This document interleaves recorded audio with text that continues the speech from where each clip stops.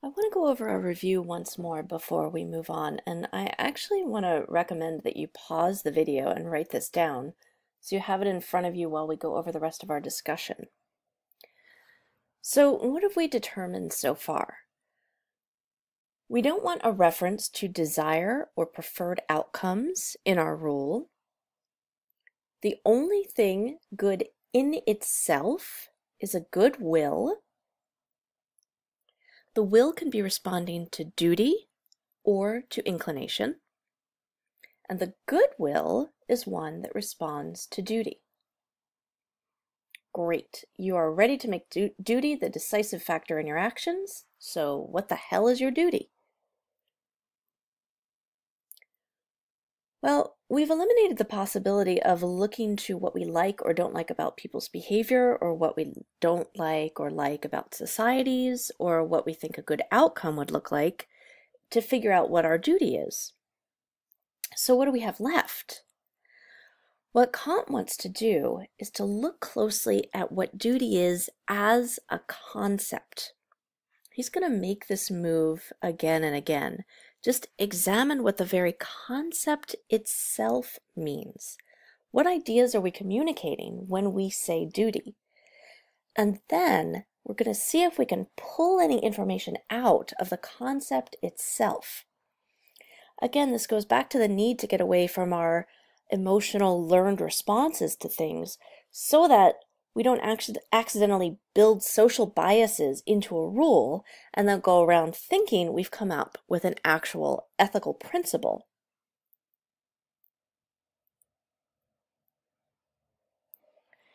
So what is the concept of duty? Let's unravel it all. First, we know that duties are created by codes, rules, or laws of some sort.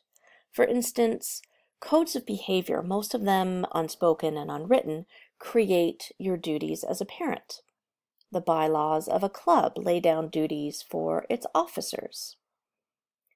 City and state laws establish the duties of citizens. Traffic laws create your duties as a driver. So if we do something because it's our civic duty, or our duty as a parent, or our duty as a good friend, our motivation is respect for the code that makes that behavior our duty. Thinking we're duty-bound is simply respecting certain codes, rules, or laws that pertain to us.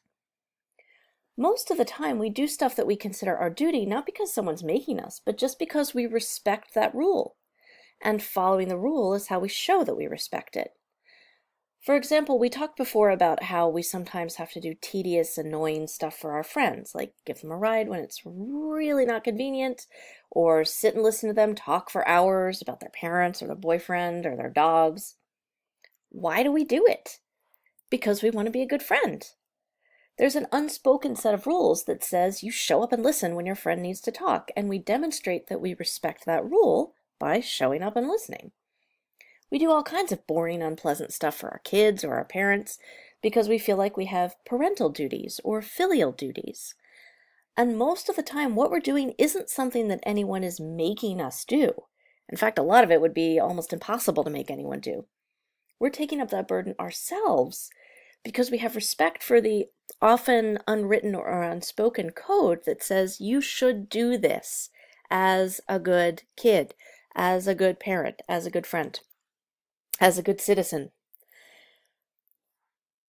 Okay, so we know that duty is a code, rule, or law. But that can't be all of what we mean by moral duty.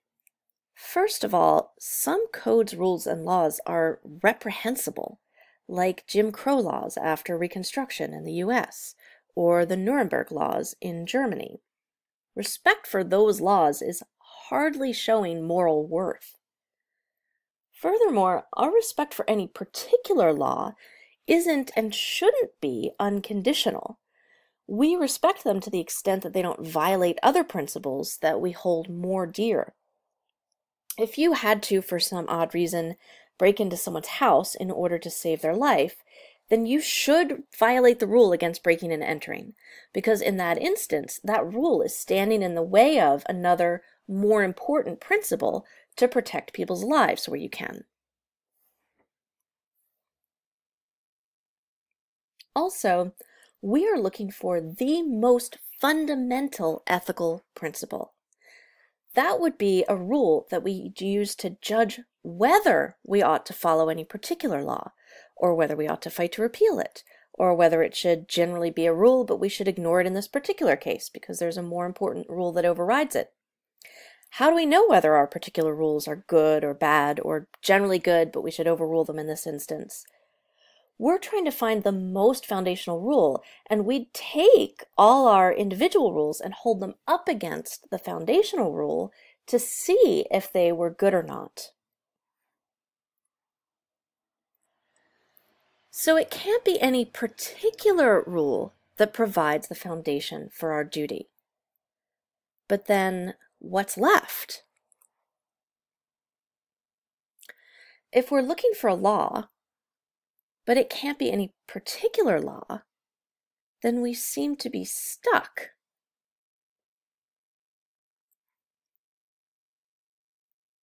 Now don't worry, obviously Kant has got this, but the next part is really, really tricky to follow, so I'm giving it its own video. Before you move on, be sure that you've carefully reviewed this video, gotten all your notes in order. Go take a quick break, stretch, move around a little bit, get the blood moving to your brain, and I will meet you in the next video.